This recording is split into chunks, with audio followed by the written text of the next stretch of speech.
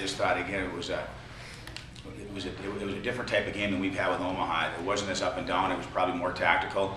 It was more tactical. I thought they did a very good job of the neutral zone on us, and they slowed us down a little bit. They had numbers back, and again, it was it was also a game that there were some odd goals, by both teams. So I don't know if you'll see that again, but overall, again, I thought our team played well. I thought we played well for 60 minutes, and we gave ourselves an opportunity the last 5 minutes there. We have a power play, and we had some opportunities with our 6 attackers. So again, we can't ask for any more than that. Again, you want to get the first goal. First and foremost, you always want to get the first goal. We got it early right there, so lifted up our bench, lifted the crowd up, and it was a nice goal. It was a face-off goal, but then they come back with a face-off goal, for themselves. So again, that kind of offsets each other right there.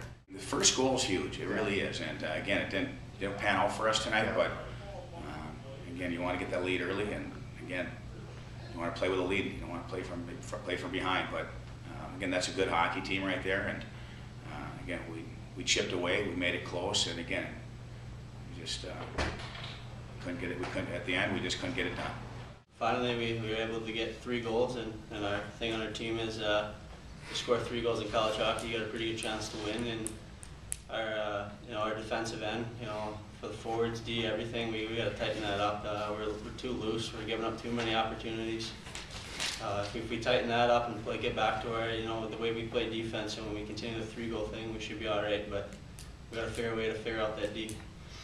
Student section's been pretty empty the last few home series, with still, I guess, a lot of them being home for Christmas and on the Christmas break. So it's real nice to see the student section full tonight, and we can definitely feed off that.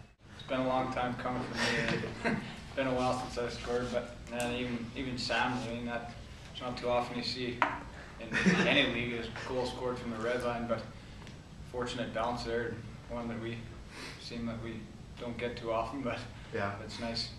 We were having trouble getting the puck in the zone fast. The breakout was, a little loose, but we got that figured out. We finally able to get it in. We're making the plays. We just got to convert here and get the monkey off our back. I think we're over for a while here, so we got to figure it out.